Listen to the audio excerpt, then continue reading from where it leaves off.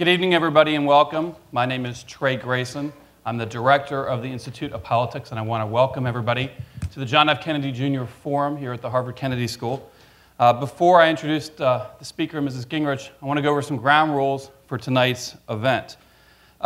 Freedom of speech and civility are bedrock principles here at the John F. Kennedy Jr. Forum, at Harvard University, and our democracy. And in fact, in his inaugural address, President Kennedy reminded us that civility is not a sign of weakness, and sincerity is always subject to proof. The Forum is one of the few places in America where you can hear from national and world leaders, hear them speak, and then have their speeches followed by unfettered question and answer session with members of the audience, a practice that invariably results in lively exchanges. The reason why this is successful is our audience respects our speakers' rights to free speech, as well as the right of our audience members to listen to our speakers. In turn, our speakers respect our audience's right to ask unfiltered, sometimes tough, sorry about that, but always fair questions. Now, by following tonight's rules, this is going to be yet another successful event here at the John F. Kennedy Jr. Forum. So tonight, we're pleased to welcome to the Forum Speaker and Mrs. Newt Gingrich. Mr. Speaker, I think this is your fourth time here in the Forum. I was actually here in 1993 for your first address when I was an undergraduate, and we're glad to have you back. Mrs. Gingrich, it's your first time here, and we're glad to have you. Speaker Gingrich represented Georgia in Congress for 20 years and served as Speaker of the United States House of Representatives for 4 years. He's the architect of the contract with America that led the Republican Party to victory in 1994 by capturing the majority in the U.S. House for the first time in 40 years.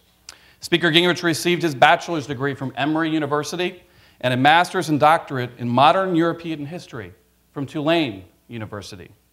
And before his election to Congress, he taught history and environmental studies at West Georgia College for 8 years. Callista Gingrich is the president of Gingrich Productions, a multimedia production company based in Washington, D.C. And prior to leading Gingrich Productions, she served 18 years on staffs in Congress in the United States House of Representatives. She graduated cum laude and earned a Bachelor of Arts degree in music with a concentration in public communication from Luther College in Decorah, Iowa. Speaker and Mrs. Gingrich host and produce award-winning documentary films, including A City Upon a Hill, which we will view today. Please join me in welcoming Speaker and Mrs. Newt Gingrich. Thank you. Thank you.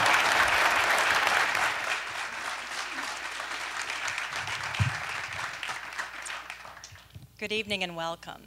Thank you for coming to our screening of A City Upon a Hill. Newt and I would like to thank the Institute of Politics for the opportunity to be with you here this evening.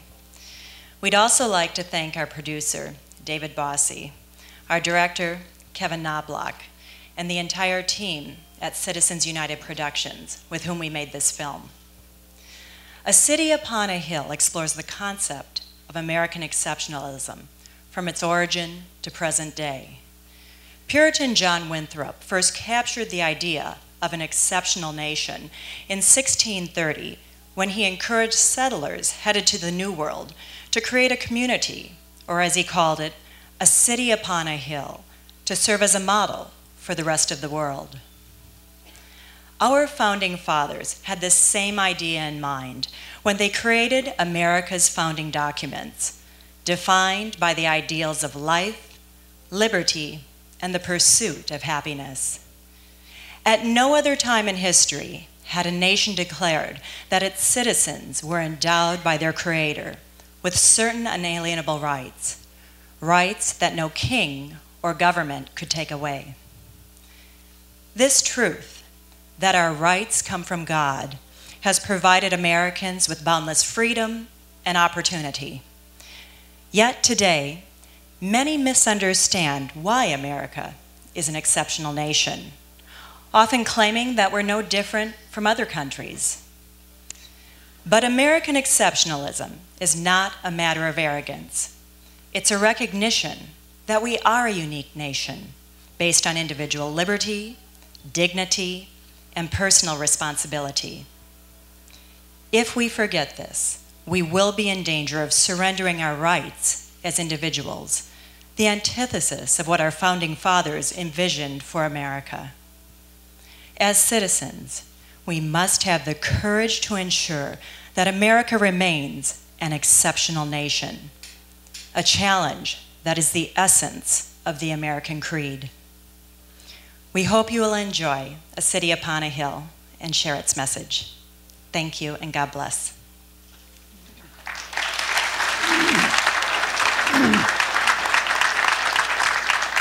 Let me join Calista in thanking all of you, first of all, for being here and for allowing us to share this with you.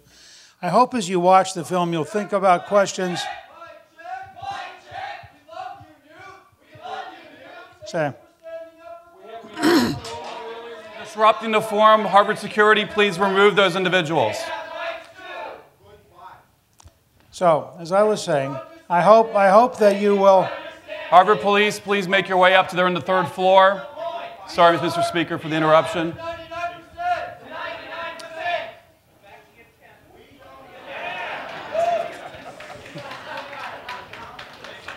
Yeah. Actually, I'll be glad to take questions later on about those kind of ideas. I think we are 100%. I think we are all Americans, and I think it's important.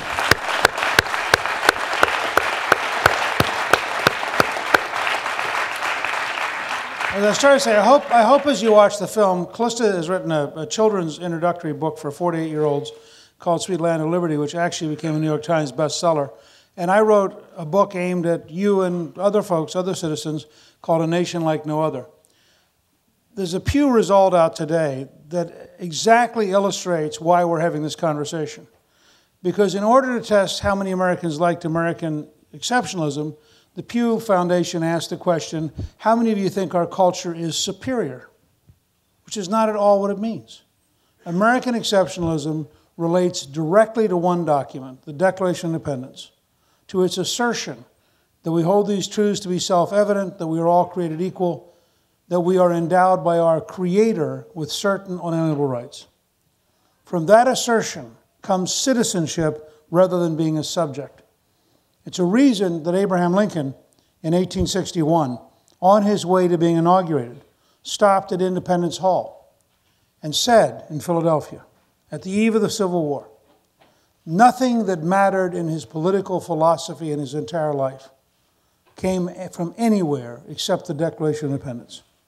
And I believe next year this will be one of the central questions in the presidential campaign, whether we are in fact an exceptional nation endowed by our Creator, or whether, like the European countries, we are simply subjects to a government, randomly gathered protoplasm with no inherent liberties, simply existing at the sufferance of the elites.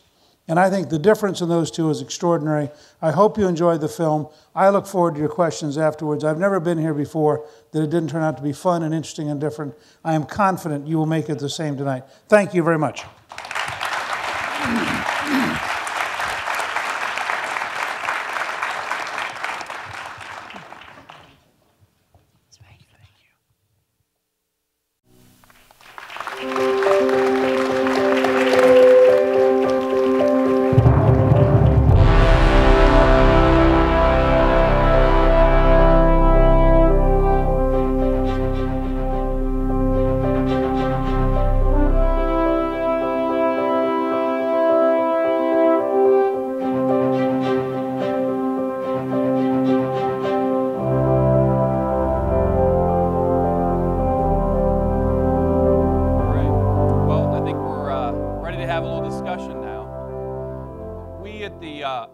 Over the years, we regularly extend invitations to the major presidential candidates, and a lot of them come to speak here in the forum. I'm really glad to have you here. When I emailed you, you said, hey, I've got an idea.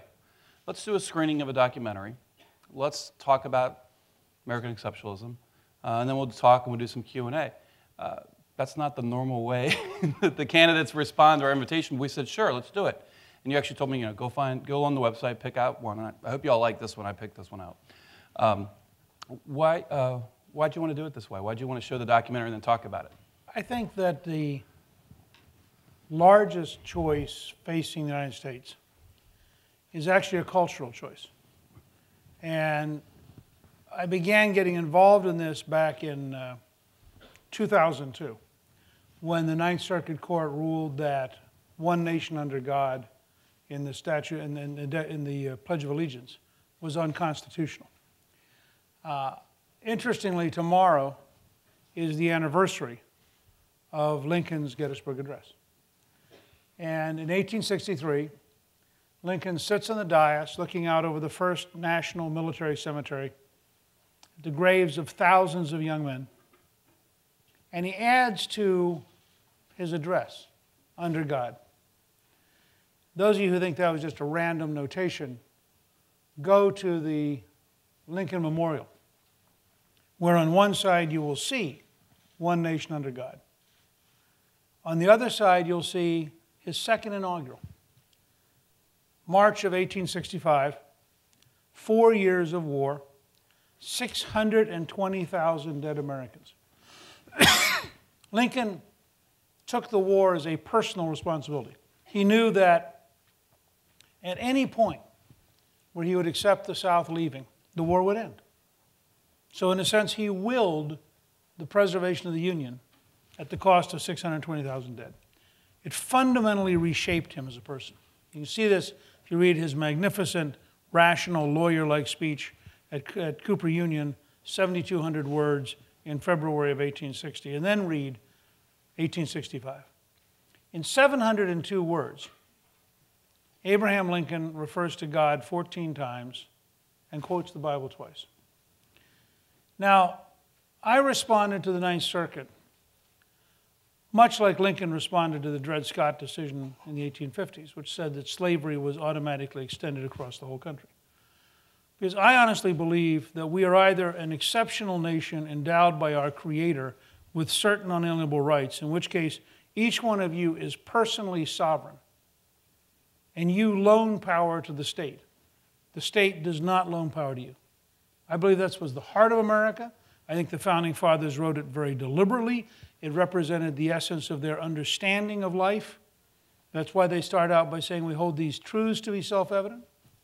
And I believe we're in a great cultural struggle, of which this campus is one of the centerpieces, between people who believe that that's all nonsense, that we're essentially randomly gathered protoplasm who happen to have lucked out and then ended up geographically in a place that has reasonably good government that has not yet been totally destroyed by power-hungry politicians, but that there's no inherent underlying structure of exceptionalism. And this notion of exceptionalism is at the very core of being American. It's why the Wright brothers, the Wright brothers and the Smithsonian are engaged in a competition. The Smithsonian got $50,000 from Congress and failed. The Wright brothers got nothing and invented the airplane. And it's not the Congress, I'm not saying there's good government, bad government. I'm saying the spirit of entrepreneurial pioneering, the spirit of creating things, the spirit that any one of us in this room can be virtually anything, is a peculiarly American experience. Arnold Schwarzenegger gets to be governor of our largest state, worth hundreds of millions of dollars. If he had stayed in Austria, it would have been hopeless. Nobody of his background could have become president of Austria. It would have been an absurdity. Yet here he can. And so we engage in a cultural struggle. Clifton and I have now done 7 movies, all of them documentaries as part of the cultural struggle. I've written a series of books. She just wrote Sweet Land of Liberty for 4 to 8-year-olds. But this is the cultural component of the political campaign. I'll give you one example. I have a proposal that if you get unemployment compensation, you should be required to sign up for a training program. That we should not give people money for 99 weeks for doing nothing. That it fundamentally undermines them, limits them, weakens them. And if you can't find a job, we ought to take the time we are paying you and make sure you learn so you can actually get a job, because that way you dramatically expand human capital, but you also reestablish the work ethic. I also say to all of you who are students, and you're all elite students at an elite university, so this will not shock you. But one of my messages is, this is a sign of how daring I am as a candidate. As I go around the country, I say, look, one of the keys is really simple. Students are going to actually have to study. We actually have to have grades given based on achievement. We can't afford to socially promote because it cheats the kids. Now, that's the scale of difference that I think we represent. And in this film, in that sense, I've always thought there'd be 3 great themes next year if I end up in 7 3-hour debates with President Obama. One would be the economy, because, I mean, how can you have this level of disaster and not have that focus? The second would be the question of American exceptionalism versus the sort of bureaucratic socialist model. And the third would be national security. And that those three will be the organizing principles of the entire campaign. And that's why this film, I thought, was a very useful starting point. Great. Well, let's go to those other two topics for those debates. Start with the economy. What would you do if you were president to get this economy moving again? One of the reasons I became a historian is that imitation is cheaper than invention. So you want to solve something, go look for somebody who solved it. I've been through 2 sets of solutions on the economy. 1979, 1980, Art Laffer, who's up there, who invented the Laffer curves, Jude Wanniski, Jack Kemp, a bunch of us helped create supply-side economics. Ronald Reagan campaigned on it. I campaigned with him. I was a freshman congressman. Reagan had 4 pillars to his economic policy: cut taxes, cut regulations, develop American energy, and reward, honor, and talk well of people who create jobs. The opposite of Obamaism, which is higher taxes, more regulation, anti-American energy, and class warfare. What was the result? I mean, just objective facts. This goes back to the phrase empiricist that was used at one point in the movie. In September of 1983, we created 1,100,000 jobs in 1 month. Under Reagan, the job creation momentum was such that given our current population base, it would be 25 million new jobs. So we slid back a little bit. There was a tax increase I fought. We were in a recession. I get elected speaker. And what do? Cut taxes, cut regulations, focus on American energy, support people who create jobs. What's the result? In the 4 years I'm speaker, we created 11 million new jobs. Unemployment drops to 4.2%. Now, what's the fiscal consequence for everybody who's watching this idiotic super committee? The fiscal consequence is simple. When I went into office, the Congressional Budget Office said in the next 10 years, the deficit would be $2.7 trillion. When I left office after 4 years, the Congressional Budget Office said the surplus would be $2.3 trillion. That's a $5 trillion swing. Ironically, nobody that I know of at the Budget Committee, on the Super Committee, has reached out to anybody who's actually balanced the budget. And I'm the only speaker in your lifetime to balance the budget for 4 years. Why did it happen like that? Well, if you create jobs, you take people off of Medicaid, off of public housing, off of food stamps, off of unemployment, off of welfare. So you're reducing government spending without pain. I mean, no, you're not going out here and chopping people off. They're leaving to go to work. When they go to work, they are paying taxes. So you actually have a reduction in cost, a rise in, I'm for higher revenue, I'm just against taxes. You have a rise in revenue, and the consequence of those is the largest single step you ever take to a balanced budget. So the third pillar, or the third topic of conversation you wanted to have with President Obama if you were the nominee, is involving national security. How would you keep our country safe? What do you see as our role in the world? Well, I think first of all, and this might be moderately controversial, we are in the world. There's no conceivable isolationism that will work. And that's very important, because once you start out by saying we're in the world, then you say, okay, so if we are an exceptional, unique civilization, how do we defend our interest in the world? How do we express our values in the world? And that becomes a very large and very complex question. I'll just take 2 examples. Let's take China and radical Islamism, both of which require fundamental thought. The president just engaged in symbolic behavior in Australia. We're going to send 2,500 Marines to Australia. Now, that's irritating the Chinese, but I doubt if it's impressing them. They have the largest army in the world. And the idea of 2,500 Marines. I'm an Army brat. I express a certain bias. Those of you who are Marines, semper fi. I'm just telling you, 2,500 Marines ain't enough. And yeah, it's actually a useful thing to do. I'm not against doing it. But it's not central to our relation with China. If you really want to worry about China, ironically, you have to worry about the United States. What are the key factors? rebuild our industrial base, rebuild our science and technology base, rebuild our education system. If we get America straight, the Chinese won't catch up with us in 100 years. If we don't get America straight, the Chinese are going to pass us because we're stupid.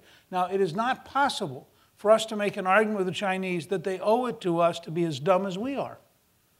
And so if we really want to compete with China, we have got to focus, and this came straight out of the Hart-Rudman Commission, which I helped create with President Clinton, and when I stepped down, he asked me to serve on it. And we spent 3 years studying American national security, reported in March of 2001. We said the greatest threat to the United States is a weapon of mass destruction going off in an American city, probably by a terrorist group. We said the second greatest threat to the United States is the failure of math and science education and the failure to invest in science and technology. And we then said what I thought was a startling thing for a national security report. We said it is a greater threat than any conceivable conventional war. So I would argue that fixing the schools, fixing the industrial base, rebuilding our investment in science and technology are national security issues. And if we do them right, the Chinese are sort of irrelevant. If we don't do them right, frankly, we're in enormous trouble. The Middle East is totally different. I was very sobered a couple of months ago. General John Abizaid, who I believe is the only four-star general who's fluent in Arabic, was the head of the Central Command, now retired. But he's been saying, our strategic deficit is greater than our fiscal deficit.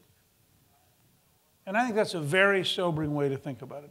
We are in a challenge in the Middle East so much larger and more complex than anything our current foreign policy establishment can deal with, that it is very, very sobering.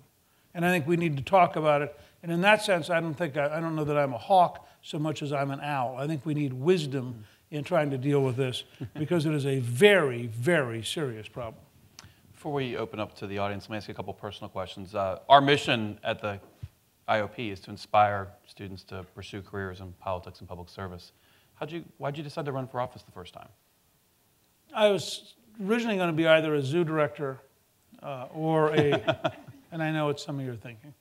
It came in handy when you were speaker. Well, actually, there's a great book. There's a great book by a called Chimpanzee Politics, which I recommend to all of you, which is a study of the social structure of the Arnhem Zoo's chimpanzee colony, and it's a really great introduction to politics among large primates. And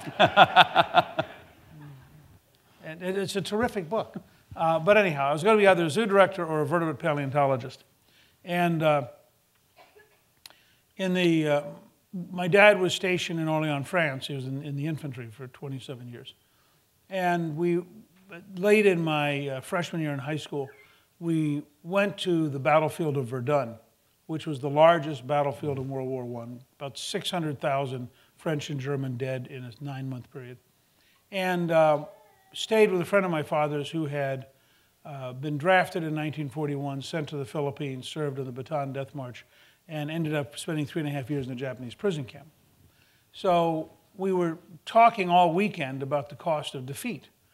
And then, literally, the French paratroopers came in from Algeria, killed the French Fourth Republic, and brought de Gaulle back to create the Fifth Republic.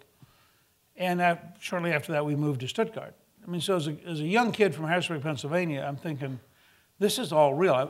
We used to drive in our bus to the American school past World War II bomb damage. I mean, so all of this was extraordinarily real. And I spent the summer thinking and praying about it. And in August of 1958, just before my sophomore year in high school, I decided that my mission, if you will, or my vocation, was to do three things. Understand what America has to do to survive. Understand how to explain it so the American people would let you do it. And understand how you would implement it if they gave permission. And so from that point on, have read books. In the summer of 1960, I was a volunteer in the Nixon Lodge campaign. Went back to reading books. And I went back and forth that way for my whole career. And so I've been actively, this is my 53rd year of trying to understand what we have to do as a country. Well, my last question, this is one a student asked me to ask you. We're in a part of Harvard named after President Kennedy, who was the first Catholic president of the United States and the only Catholic president to date. A couple years ago, you converted to Catholicism. What motivated that, and how has that shift in your faith or impacted your political beliefs? if at all? Well, I think what happened was my wife, Calista, who all of you met earlier, is a cradle Catholic and sings in the choir of the Basilica of the National Shrine of the Immaculate Conception, which is the largest Catholic church in the United States. And so just to be supportive, I used to go every Sunday and watch. Being a good husband, right. And plus, given my musical skills, they thought my sitting in the audience was a terrific... Good spot for you, yeah. Yeah. But I found myself over time, I think part of my soul is medieval. And so I found myself over time that the Basilica is an extraordinary institution, and I became more and more and more comfortable and frankly more and more intrigued with the Catholic approach to the Eucharist. And I got involved in long conversations with Monsignor Rossi, who is the rector of the Basilica. And it just struck me that the combination of the intellectual background of 2,000 years of Catholic scholarship and the power of the representation of Christ every Sunday, or every time you go to Mass, 7 days a week, if you go 7 days a week, is an extraordinary experience. And when Pope Benedict came, and this all got much deeper because the choir went to Rome, and I went along. It was one of the first times in my life I took a week off. I was the spouse. And when they were making a CD, they were recording a CD for Pope John Paul II. And so I spent the afternoon and the evening relaxed, and then they'd come back about 11 o'clock at night because they had to do all their recording in the evening when the church that they were in, Santa Maria Maggiore, was closed to tourists. And so Monsignor Rossi and I would talk, and then when they came back about 11 o'clock at night, we'd go to some fabulous local Italian restaurant in Rome, and my job was essentially to provide the wine. And so I was very popular with the choir. Yeah. And, but the course of those conversations started the process of thinking and talking about the role, the centrality of religion. And when Pope Benedict came, I was allowed as a spouse to be at the Basilica when the bishops met with the Pope, and I happened to see him. And there was something about the sense of joy and the fact that he had chosen Christ our hope, which I happen to believe is true. And I believed all the way back to when my grandmother was raising me as a child. And my grandmother, when my mother was working, my grandmother sort of took over and was very intensely focused on convincing me that there's heaven and that there's hell, that there's an extreme difference in the two futures, and that she was prepared to communicate hell as vividly as needed for me to decide that heaven was a better choice. And so I tell people, I didn't decide to become Catholic. I think I gradually became Catholic and woke up to that realization. And the biggest thing it's done for me is a sense of being at peace with myself. That is really, the church is an extraordinary community within which to seek reconciliation with God. Good. Well, now we're gonna invite the audience to participate. We've got 4 microphones. There's 2 on the floor. There's 2 in the booths. We'll try to get through as many questions as we can. Just a couple reminders of our standard rules here at the JFK Junior Forum. Please identify yourself and your Harvard affiliation. 1 brief question per questioner, no speeches. We had one, well, it wasn't really a speech, but it's his show, it's not your show. And the best questions are those that end with a question mark. And we'll start right here. Hi, my name's Denise Velasco, and I'm a student here at the Kennedy School. I'm a mid-career MPA candidate. It was mentioned in the movie that American exceptionalism, in part, is the idea that it doesn't matter if you're rich or poor, and it doesn't matter who your parents are. It's a sharp turn from immigration legislation that you strongly supported in 1996 that would bar the children of undocumented immigrants from schools. How do you reconcile that contradictory idea that still persists in your party? Well, I think we have a long tradition of being the most open to immigration of any country in the world. I think we have an extraordinary challenge if you live in a world of 7 billion people for whom probably the number who would come here tomorrow morning, if they could find a way to get here, would at least double our population. And so you have a permanent tension. I think the correct answer is to control the border and to find a way to have a guest worker program that is effective and to find some kind of process. I've suggested a World War II style selective service model which would allow you to sort out people who have only been here a short time and have no real ties, who ought to go home, and people who have been here a long time and have real ties. And the Kriebel Foundation has suggested what they call a red card program as a way of giving people a path to legality without having a path to citizenship. And I'd like to see us get to a point where everybody who remains in the U.S. is legal and has access to all of the assets of the United States. But Even I think the it's children a of complicated undocumented transition. immigrants? Huh? Even the children of undocumented immigrants? If they are here and they go through this process and they end up with a red card, yes. If they don't end up with a red card and they don't end up with a guest worker permit, I would not allow them to stay here. I mean, I think that, which is why I think you've got to render judgment. I don't think we're going to take someone who's been here 23 years and who has 3 kids and 2 grandkids and belongs to a local church and has been totally law-abiding since they got here. I do not believe we're going to kick them out. And I think we ought to have an honest conversation about immigration reform, not just each side yelling at each other. Thank you. Next question right here. Yes. Hello. First of all, thank you very much for coming here and speaking to us and for this interesting movie. My name is Bernhard Metz. I'm an MPA student at the Kennedy School from Europe. And I have a question on what do you think about Europe? Well, which part of Europe are you from? Bavaria. So the movie and the definition of exceptionalism. I like beer. I'm sorry? Say he likes beer. Everybody likes from beer. Bavaria, I like beer. Does that count as a But they don't like American beer that much. But okay, you can. Well, actually, I like Guinness more because I'm half Irish. So Yeah. I actually like Czech beer, but that's a different story. Okay. You got, we're enjoying it, but you got a question? Pilsner or Cal, or what's your Pilsener Urquell. Okay. Okay. So, you so were asking. the movie based the definition of exceptionalism to a high degree on differentiation from, as was mentioned several times, corrupt, unfree Europe and other parts of the world, which was certainly true 250 years ago. And I totally agree that there were good reasons for coming to the free United States. But then afterwards now, you also mentioned that you think that Arnold Schwarzenegger couldn't have become president of Austria. So I'm wondering, do you base your perception of Europe on historical facts, or do you still think that Europe is a dictatorship? And if so, Well, I didn't say it was a dictatorship. I said essentially there's a class system that is very hard to break through. It's still true even in Great Britain. I mean, there are extraordinary differences of class and who gets to rise and who doesn't.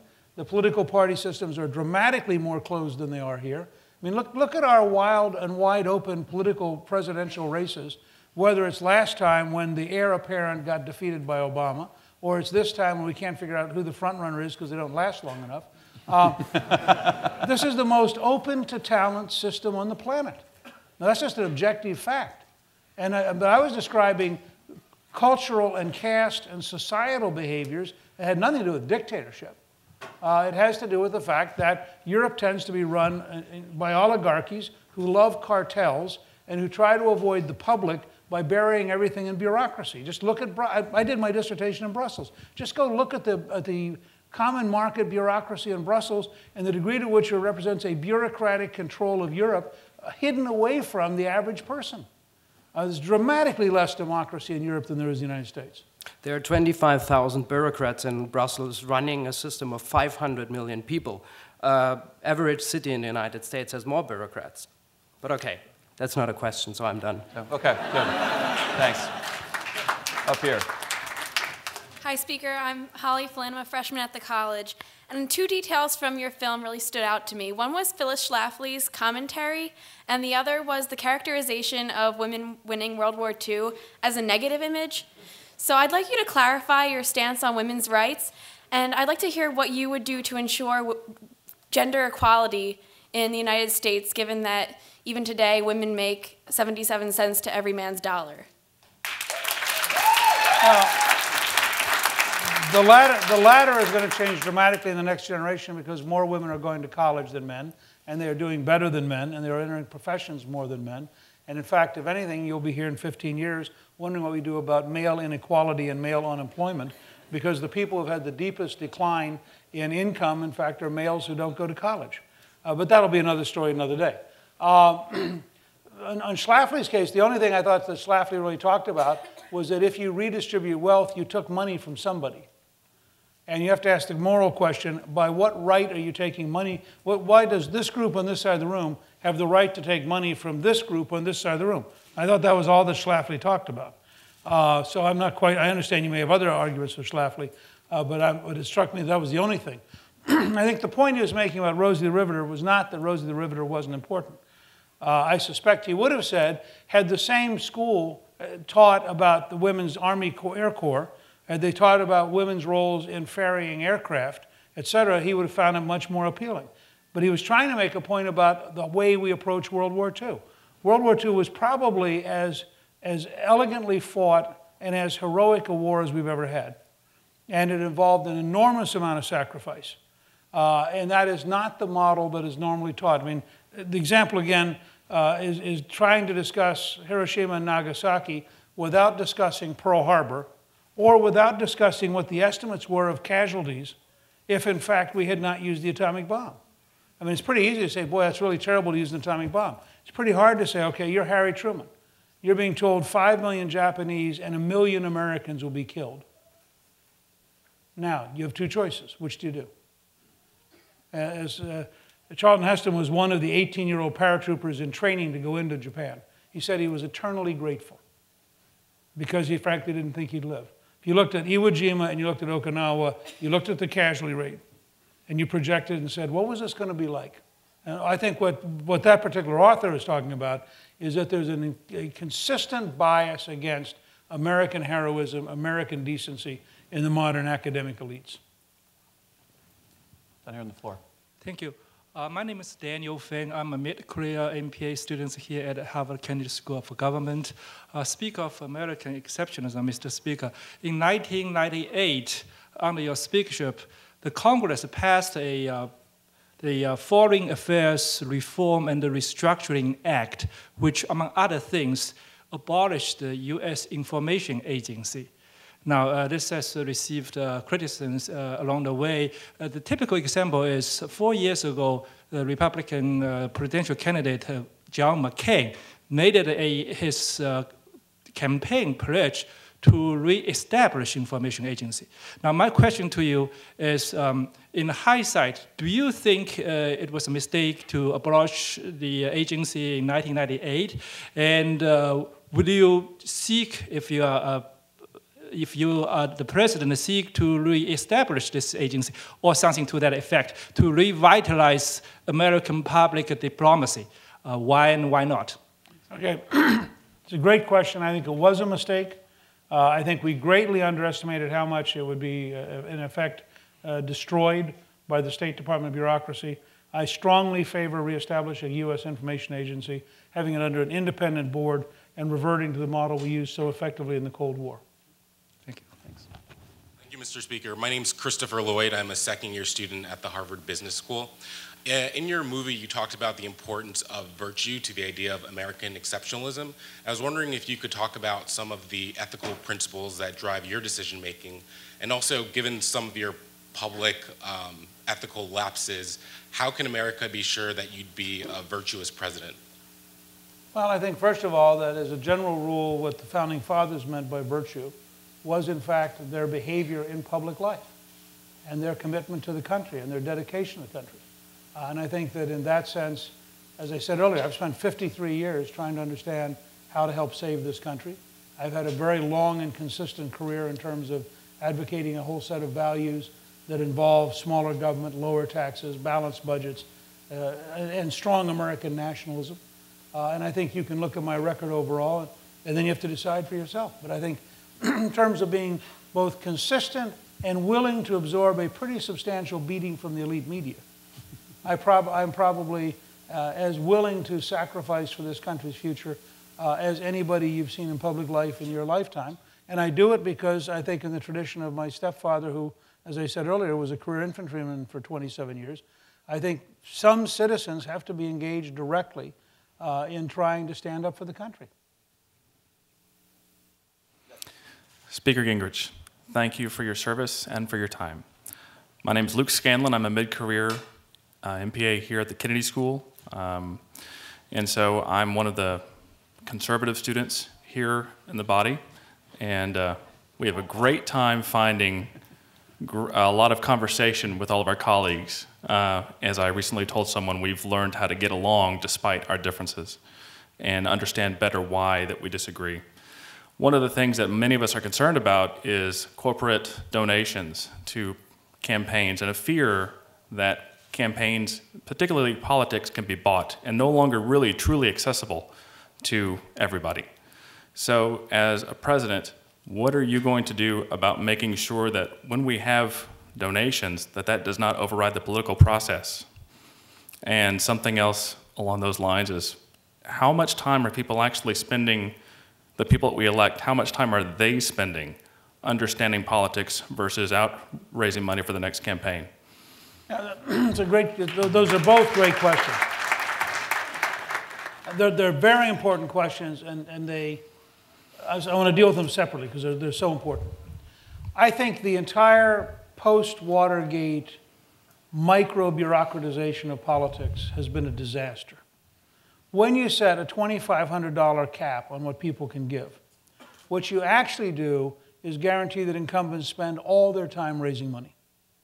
And their goal is to create a mountain so high that no challenger can match it, because the challenger has to go out and try to raise $2,500 units, and they can't do it.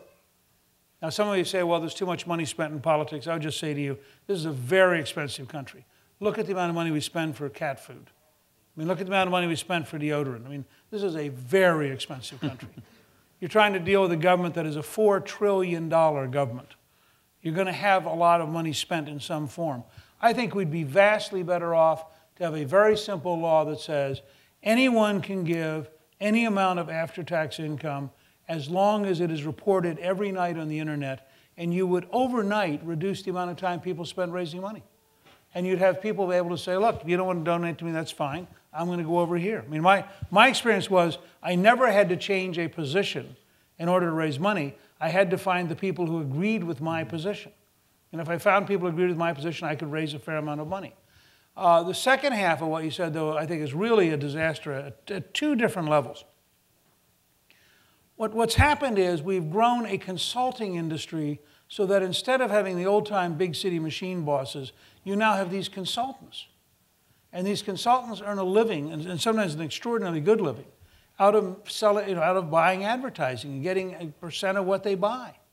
And so the consultants are very heavily in favor of advertising, and they're very heavily in favor of very simple-minded candidates whose primary job is to raise money. So the ideal consultant model is you go out and raise money. In order to hire me, I will then write talking points for you to get through the news program, and I will then take the money you hired to write really vicious 30-second ads and push-pull polls and other things, so you'll win the election, and then you'll arrive in Washington knowing nothing. But when you get to Washington, you could hire a chief of staff who will then write talking points for you while you go to the, this is, when you go back and you study people like Lincoln or Jefferson or Washington, or even up as late as FDR, and in a unique way, Ronald Reagan, who was totally an anomaly and outside the normal system. Lincoln personally spends 3 months researching his speech at Cooper Union. He personally writes it. He understands what his, he knows what he's saying. I mean, people talk about these debates recently.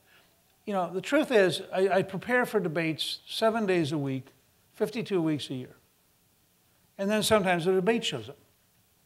But I don't go rushing around and say to my team, why don't you tell me the 7 things I should memorize for this evening? I just think that's appalling. Because the person you elect has to go and actually make real decisions. And so I think this whole current model has got to be fundamentally rethought. Up there. First off, Speaker Gingrich, I'd just like to thank you for your time. My name is Sarah. I'm a freshman at the college. And my question is, a recent study by researchers at Harvard Business School and Duke University found profound economic inequality in the United States. The wealthiest 20% of Americans hold 85% of the wealth, while the poorest 40% hold less than 1%. And the OECD recently found that social mobility across generations in the United States is among the lowest in the developed world. If a core American value is that all men and women are created equal. Are we upholding that value for children born into such profound inequality? And if not, how can we as a nation do better? That's a good. I think that's a very good question. I would say to you that the report you just read represents 3 different parallel policies of government failure. The third and most recent is the collapse in housing values. Since the middle class built a large part of its wealth around its homes, when you have an across-the-board collapse in housing value, you just devalue a large part of the savings of the middle class, and you guarantee an increase in inequality because of the scale of loss they have, because they disproportionately have their wealth captured in their homes. Second, the collapse of manufacturing, and having had a government policy which has been explicitly anti-manufacturing, means that people who are at the margins, who historically would have worked their way up, and Rick Santorum is actually totally right on this, the people who would have worked themselves up through manufacturing jobs don't have jobs. And so you cut off the way in which they would have risen, so that they might well have had a pretty good job working in a blue-collar factory, while their child got a pretty good job running the blue-collar factory, and their grandchild got a pretty good job owning the blue-collar factory. Today, that first rung is gone. Third, and this is something that no liberal wants to deal with, the core policies of protecting unionization and bureaucratization against children in the poorest neighborhoods, crippling them by putting them in schools that fail, has done more to create income inequality in the United States than any other single policy. It is tragic what we do in the poorest neighborhoods in trapping children in, first of all, in child laws, which are truly stupid. Okay, you say to somebody, you shouldn't go to work before you're what, 14, 16 years of age. Fine. You're totally poor. You're in a school that is failing with a teacher that's failing. I tried for years to have a very simple model. Most of these schools ought to get rid of the unionized janitors, have one master janitor, and pay local students to take care of the school. The kids would actually do work. They would have cash. They'd have pride in the schools. They'd begin the process of rising. You go out and talk to, as I do regularly, you talk to people who are really successful in one generation. They all started their first job between 9 and 14 years of age. They all were either selling newspapers, going door to door. They were doing something. They were washing cars. They all learned how to make money at a very early age. What do we say to poor kids in poor neighborhoods? Don't do it. I mean, remember all the stuff about don't get a hamburger flipping job? The worst possible advice to give to poor children. Get any job that teaches you to show up on Monday. Get any job that teaches you to stay all day, even if you're having a fight with your girlfriend. I mean, the whole process of making work worthwhile is central. We have cut, and this is a huge, you put your finger on it. I take seriously that every American of every ethnic background in every neighborhood has the right to pursue happiness, and that it was endowed by their Creator. That means you're going to see from me extraordinarily radical proposals to fundamentally change the culture of poverty in America and to give people a chance to rise very rapidly. One last example. Jack Kemp and I worked in the 80s on a concept where people in public housing could acquire sweat equity by taking care of the public housing. They could ultimately, over time, own the public housing. We were deeply attacked by liberals in the Congress who said, do you realize in New York City, if you allowed poor people to acquire ownership of their condominiums, they could sell them for over $1 million, and they wouldn't be poor anymore? And we said, yes. I mean, do you realize what you just said? And the people who most opposed it were the housing unions who did not want to see the housing authority replaced by poor people rising to middle-class status. I just share those ideas. Probably only got time for 2 more questions, so this one and this one. Try to keep them brief, and I apologize to the others. Mr. Speaker, first, thank you so very much for your service, and also thank you for your intellectual representation of conservatism. I greatly appreciate it on a personal level and on a level much bigger than myself. Just before getting my question, I want to remind everybody that disagreement does not need to entail disrespect, and unfortunately, sitting in the audience having to listen to snickers and sneers and all of that upon your video, I find that quite unfortunate that could occur here at such a wonderful university. And now to get to my question. I'm sorry, what's your name? My name is Justin Smith, and I'm an alum of the Extension School. So I actually really did work my way into Harvard, you could say. My question is this, Mr. Speaker. Many characterize a lot of the things that you have done as your tenure as speaker and as a politician, such as having the video afterwards with Nancy Pelosi and working with many Democrats is going to be your Achilles heel in this primary. But don't you think you could characterize that as your one really true advantage, that in this time where things are so polarized, as we've seen with these 99 and 1%ers, that, and as you said, we are the 100%. I mean, isn't that not your biggest advantage? Well, I'm not sure it's my biggest advantage. But look, I do think it's an advantage, and I think, frankly, the Pelosi ad was a mistake. I've said it was just a dumb ad.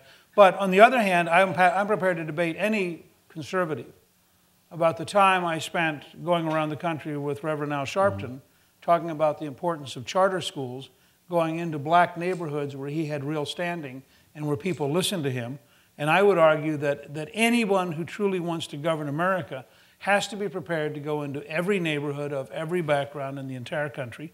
And I can promise you that if I'm invited by the NAACP, I will go and speak to their convention. And if I'm invited by LULAC or La Raza or anybody else, I will go and speak to their convention.